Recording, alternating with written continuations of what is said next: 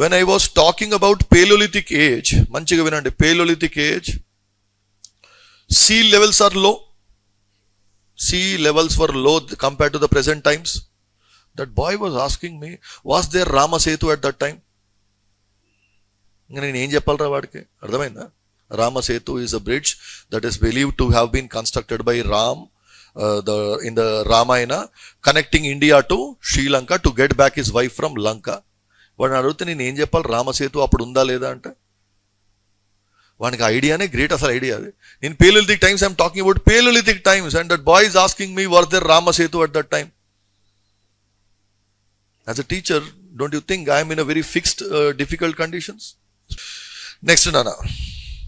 So you'll see who started a systematic study of Indian history. British scholars. Why not Indians?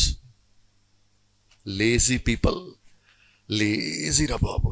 Even today, how much of history you have studied about your country from childhood? You know? We don't have any interest. Suppose tomorrow UPSC comes out with a notification saying that Indian history has been deleted from the syllabus. Ever read class? You are not here out of any great interest to study my country's history. You are here only because it's a part of your syllabus. Yes or no? Yes or no? Frankly, Japan. Do you think I studied Indian history out of interest for history? No. I was also UPSC aspirant like you people. I also studied Indian history only because it was there in syllabus. Adi mana talent adi. Yes, please. And when we were not interested in our own history, we gave chance for Chapale, outsiders to come and study your Indian history. When an outsider is studying your history, will there be some distortions in that history? Yes or no? कोई बाहरी आदमी आके आपका इतिहास पढ़ रहा है, history पढ़ रहा है, तो will there be distortions or no, please? And that's where we are going into the controversies. Next line, Raskonde. Okay, first listen. Now they have to study Indian history. They decided to study Indian history. If they study Indian history, will they get some benefits? Political benefits, they can rule India more easily because they will understand our thinking pattern. Will they also get a religious benefit? That slowly they can facilitate conversions of Indians into Christianity and ASC. Okay. Now, because they have to study Indian history, problem is India is not a small country. Inta peda undi country. Kaise padoge history? Will you study history of entire country in one go? Or will it be better to divide the country into different halves? Central, northern, eastern, western, southern branch. Yes or no? And now what the British used to do, Nana, British people sitting in Britain, Europe, they used to send some scholars. Some of them scholars used to come to West India. Some of them will be sent to, are you able to see this? Different scholars are sent to these areas. You will tell me based on your understanding of the first class of our ancient India. How does a historian of a modern time understand what happened in the past? Scripts ante first they have to find out some written text from the past.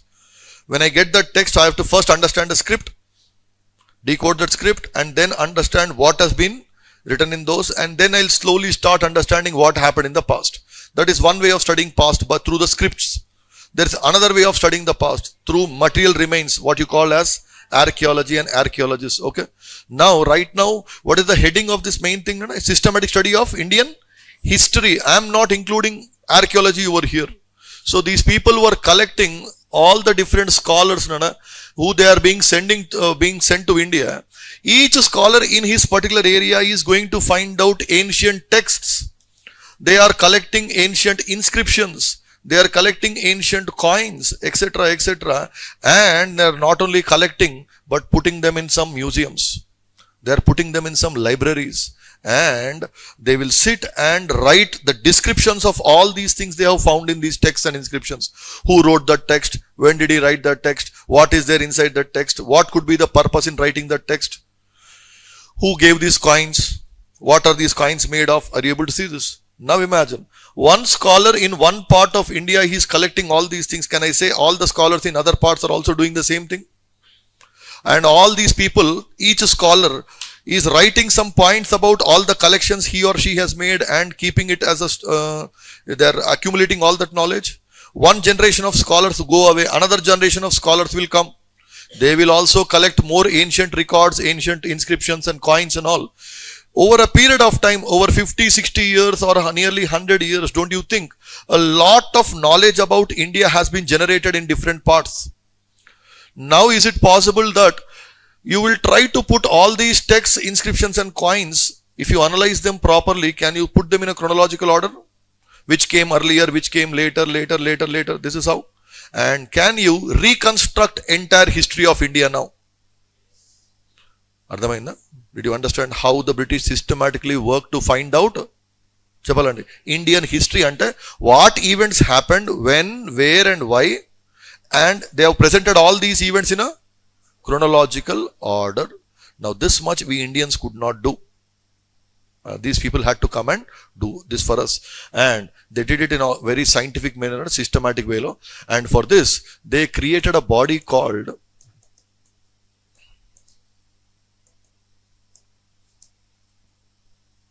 the body's name is Asiatic Society of Bengal. That's body nothing but a group of scholars who are experts in collecting, analyzing and presenting them in a chronological order. That's Chapadan.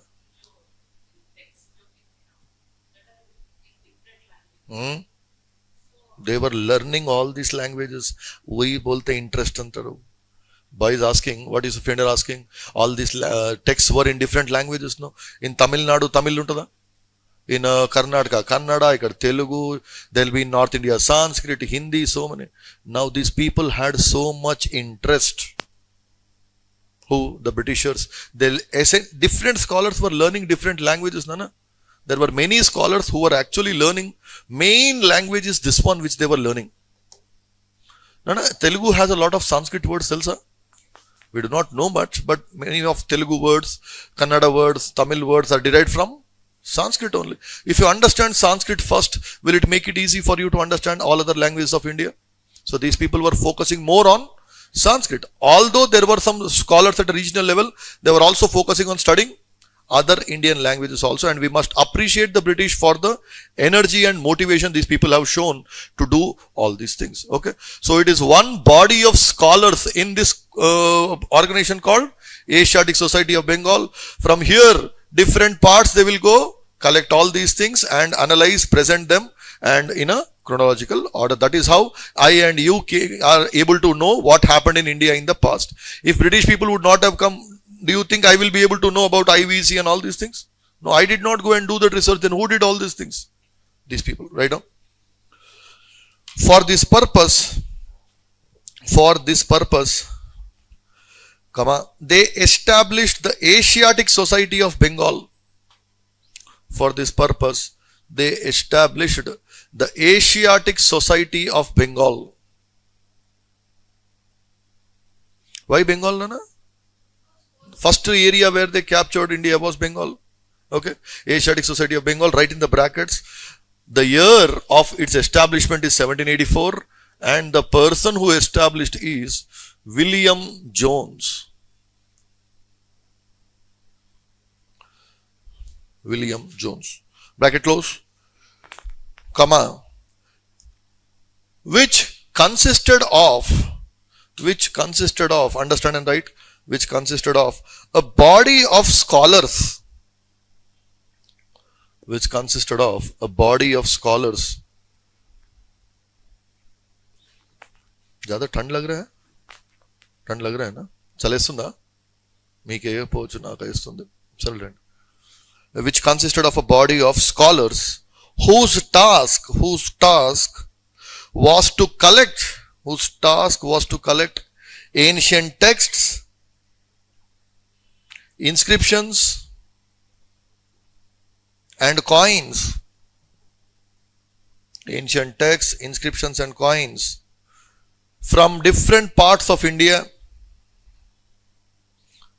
पहले collect करना है, then you'll analyze them. Okay, collect all these things from different parts of India, comma, and analyze them. Collect and analyze them in order to reconstruct Indian history